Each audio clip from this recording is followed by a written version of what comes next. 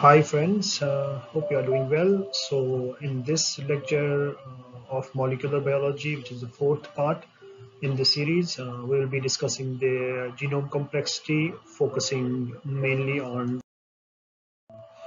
So here we will discuss the structure of nucleosomes and rest of the genome complexity, discussing mainly heterochromatin and euchromatin.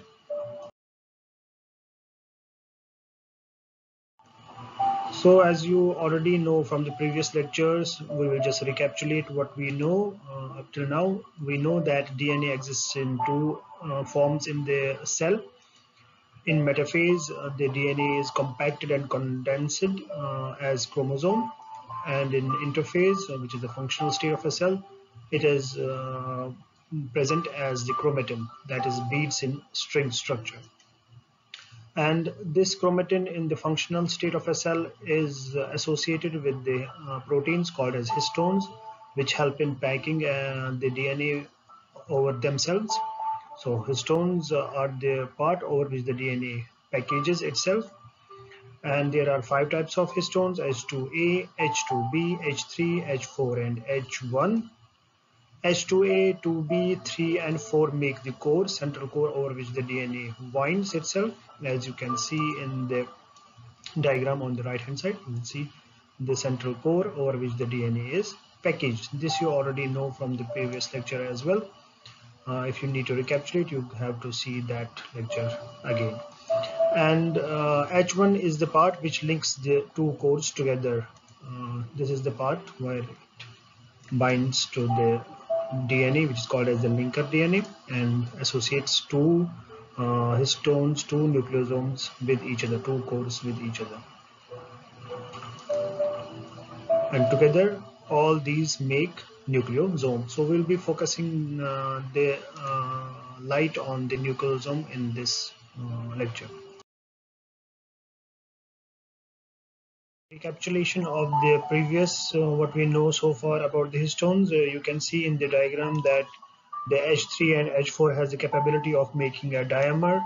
Similarly, the H2 and H2B makes a dimer itself. Then these two dimers link themselves to form a tetramer, and these tetramers then combine to form a histone central octamer core over which the DNA winds itself.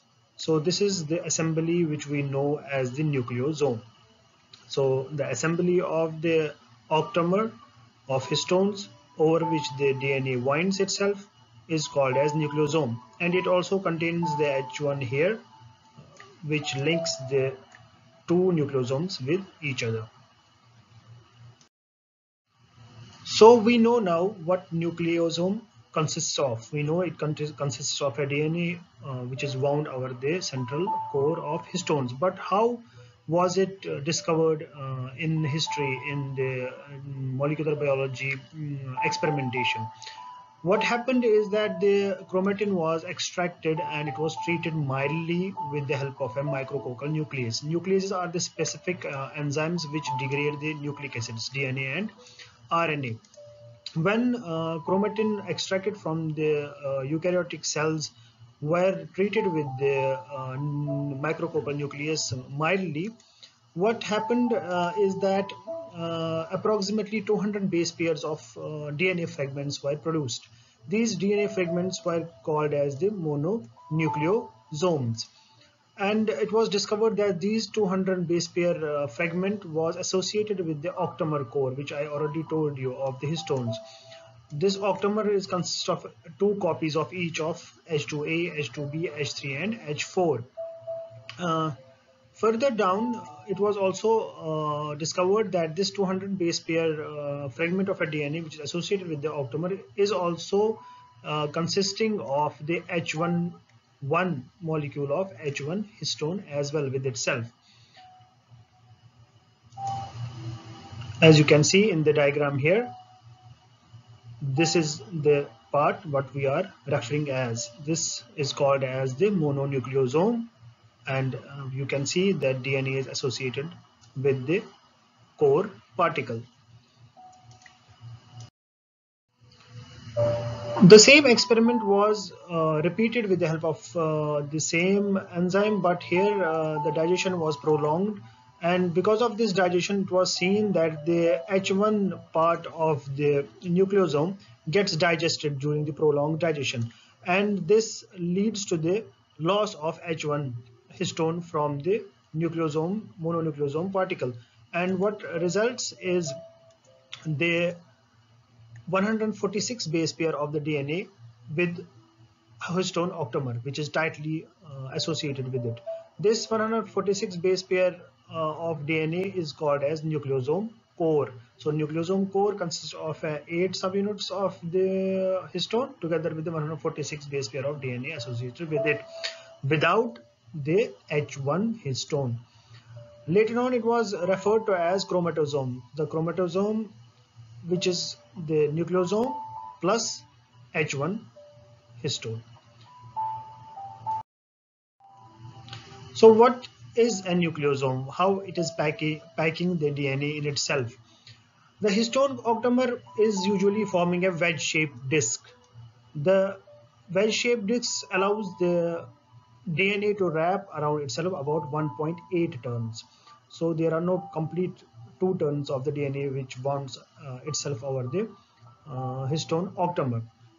Then what happens is that the two histones have to bind to each other or link to each other. This linking happens with the help of a small fragment of a DNA. You remember from the nucleosome that was 200 base pair. So this small linker DNA joins the one nucleosome with the another nucleosome, and this linker DNA is then stabilized by the help of an H1 which binds to this nucleosome to stabilize the point at which the DNA enters and DNA leaves the nucleosome core, so joining the two nucleosome cores with each other. This presence further protects the 200 base pair of DNA, so making it around 166 base pair of DNA, which corresponds to full 2 turns around the histone octamer. So in the wedge, when it is only wedge shaped and when it is contained only an octamer, DNA can wrap around 146 base pairs of it and making only 1.8 turns. But then when H1 associates with the nucleosome, it further protects the 20, making it 166. What happens to the rest of the 200 base pair is not known up till now. But as single mononucleosome, when treated with mildly with the nucleus, reveals the fragments of 200 base pairs, which you should always remember. So the core particles, which I already told you, the two core particles, the two nucleosomal cores, which contain the histone octamer together with the DNA, are linked with the small fragment of a DNA that is called as linker DNA. Here in the diagram you can see it here, the linker DNA, which is stabilized further down by the H1 histone particle. So this is the whole assembly of a nucleosome, which is functional in the interphase state of a cell. As you can see in the diagram as well, from the right hand side you will see the octamer core is present in the middle, and around which there is a 1.8 turns of a DNA, and this is the linker DNA which leaves and which enters the each nucleosome core, and it is stabilized by the another histone which is not a part of core assembly but is a part of a chromatosome. And this whole assembly has a length and breadth of 110 angstroms into 55 angstroms.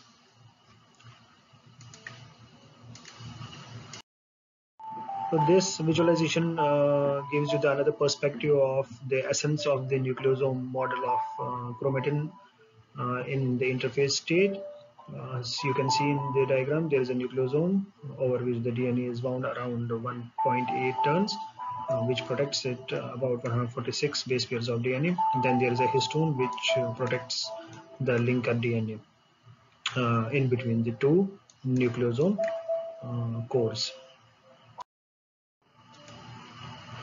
Then after the nucleosome, this is not the only part which can wind the DNA and compact it.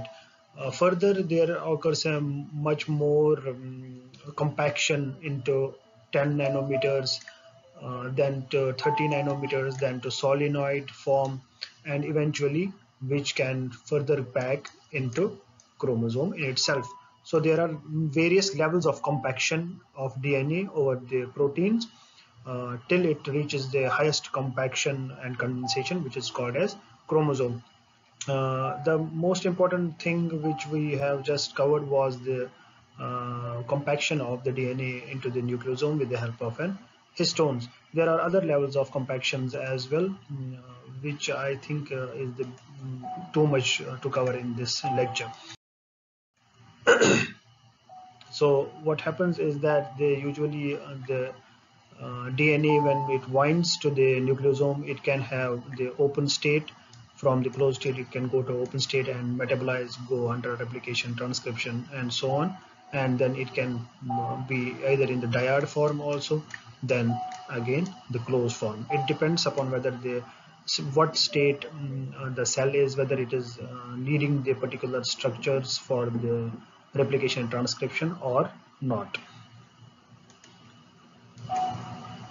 So this is the another level of compaction in which the nucleosomes are then packed together. Each nucleosome is packed at a one level to form a rosette shape of 30 nanometers, which then further packs the DNA into a higher degree of condensation,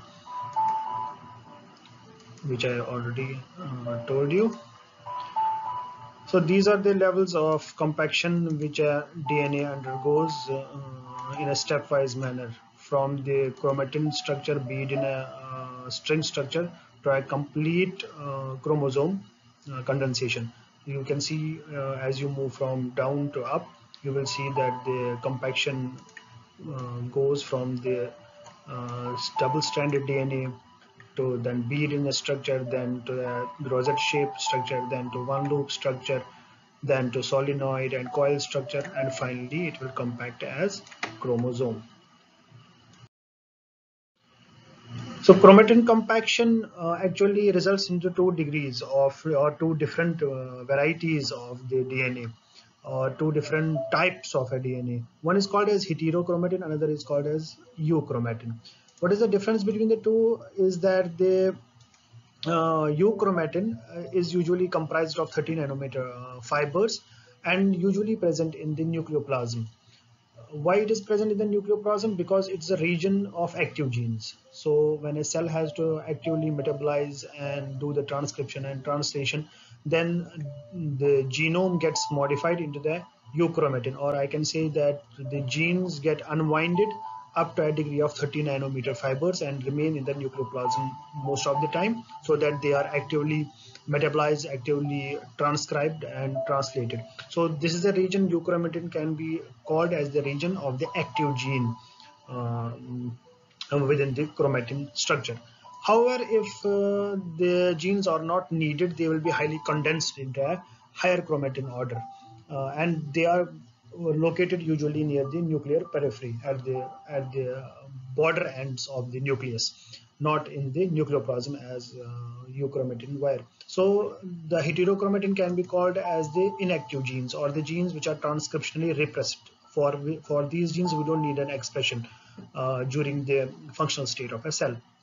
And then depending upon whether they will be completely transcriptionally repressed or not, then it can be categorized as the constitutive or facultative. But the main difference is the activity of a gene itself. If the genes are active and in a functional state, they are needed much quickly, much avidly, and their proteins are doing the metabolic function, then they most probably will be the euchromatin, and if not, then most probably they will be a heterochromatin. This is the general concept of the chromatin compaction. You can see in the diagram as well what is the difference between the two. The heterochromatin are usually having an histones which are deacetylated, and the heterochromatin is also characterized by the methylation of the CpG islands within the DNA. So the DNA which is present in the heterochromatin will be usually in the methylated form at the CpG islands. CpG islands will be methylated for this DNA. However, in the euchromatin, the DNA will have an acetones which are acetylated, and they will have a DNA which is not methylated at all. So euchromatin active genes present within the nucleoplasm has the histones which are acetylated, and fourth one, the transcription is active, and hence the DNA is not methylated at CpG island. So this is the difference between the heterochromatin and a euchromatin. I hope it is clear. So we come to the conclusion of this video. In the next video, I will be discussing the DNA code analysis, which encompasses the idea of reassociation kinetics. I will be uploading it soon. Till then, see you. And I hope you like the contents of the videos, and they are beneficial to you. And if you feel that they are good enough for you, you can order the book from the Amazon from which I have made these videos. It is available in the Amazon in both print and Kindle format. And do subscribe to my channel. You know where to subscribe. See you then.